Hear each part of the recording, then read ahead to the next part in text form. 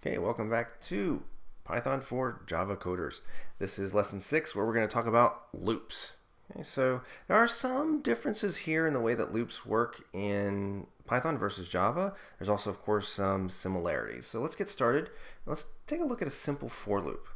So you can see here in Java you declare int x to be 0 and you set your condition, and then you set how it's going to be incremented. Okay, in this case it's +1 each time.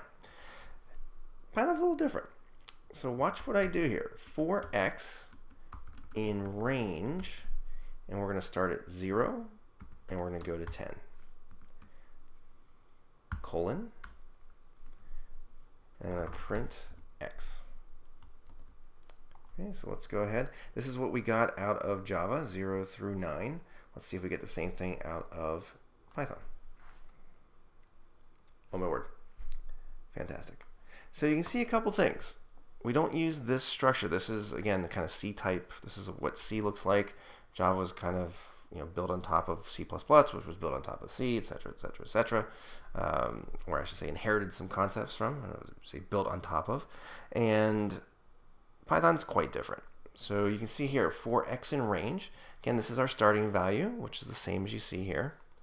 This is our final value +1. So it's less than. Okay, so notice it doesn't get to 10. Okay, in Java, you could change that to an equal sign if you wanted to get to 10. But in Python, you'd have to change this to 11. And this one goes to 11. Notice it automatically increments by 1. Okay, so it went 0, 1, 2, 3, 4, 5, 6, 7, 8, 9. Now in the second example, you can see it goes 0 through 8. Okay, so let's do the same thing in Python. So same structure, for x in range, 0 to 10. And then if we want it to be incremented by 2, we just put a 2 there. Okay. No 2 or no number means it increments by 1. And print x, and we'll run that. And 0, 2, 4, 6, 8.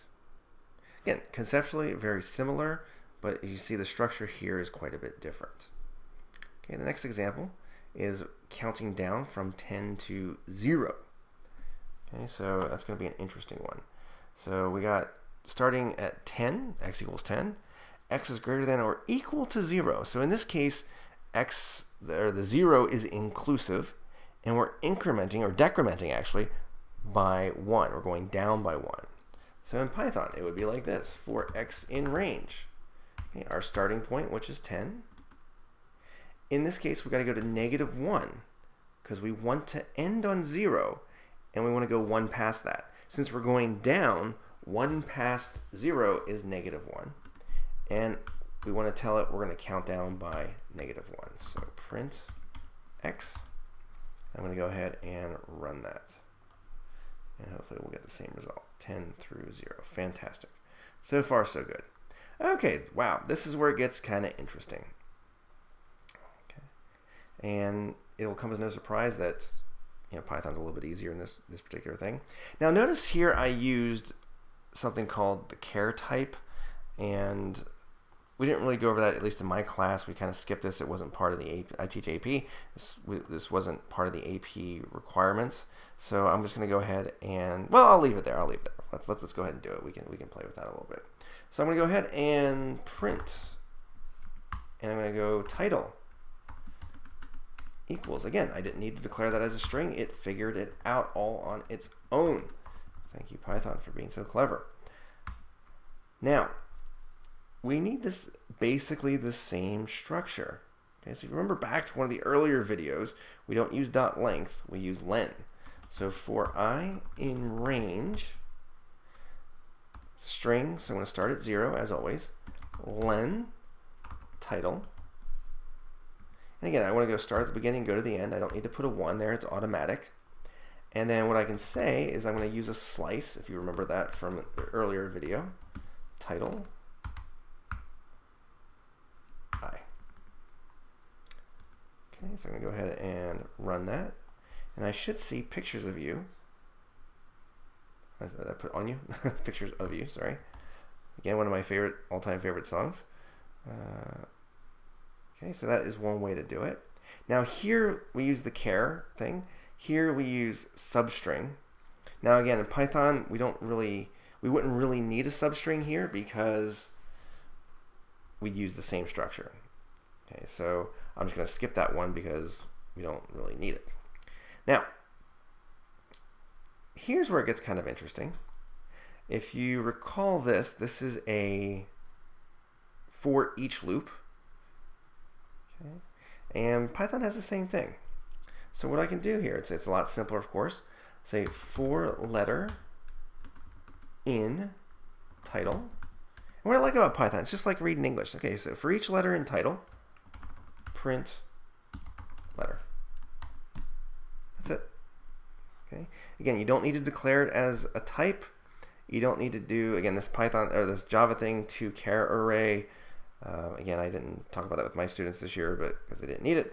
But we didn't need to use substring I plus 1. It's just a much simpler, cleaner syntax. So if I run that, and we'll get pictures of you again. And if you recall from one of the previous videos, I could have done this, end equals quote quote, and that would print horizontally instead. And in Java, I could do that with print instead of println. So let's take a look at that. And hopefully that will come out. I should put this here, sorry, print. Okay, and the last one. This is a while loop. Okay, for loops are very different in Python, but while loops are essentially the same. So I'm going to go ahead and type I equals 0, while I is less than the length of the title, colon. Okay, loops. Okay, in Java, where we'd have curly braces, we use indentation instead. I talked about this in previous videos. Tab, again, 4 spaces is the preferred method. And then I would just go ahead and type print. Or what I could do, actually, to make it simpler, I'll say letter equals title I, and then print letter, comma, end equals quote quote. And I have to do I plus plus. Actually, no, you can't do I plus plus. It's I plus equals 1. I plus plus doesn't work, I don't think. Let's make sure that works, and then I'll check. Yeah, okay, that works. Let me try I plus plus. I'm pretty sure it doesn't work in Python. I could be wrong. Who knows? Yep, invalid syntax. Okay, so it's plus equals 1.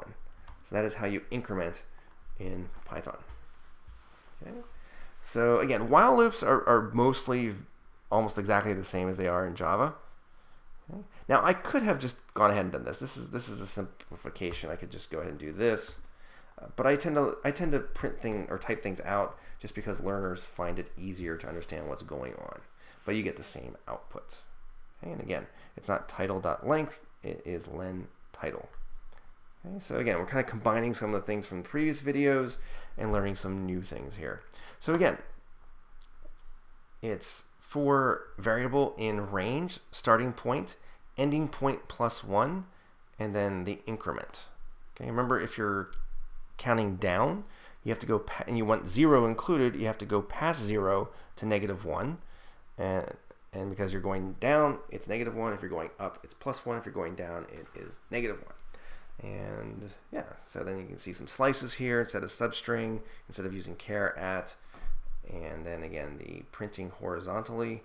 In Java, it's print versus println. In Python, it's end equals and a couple little quotation marks there. Okay, easy peasy. Stay tuned for more.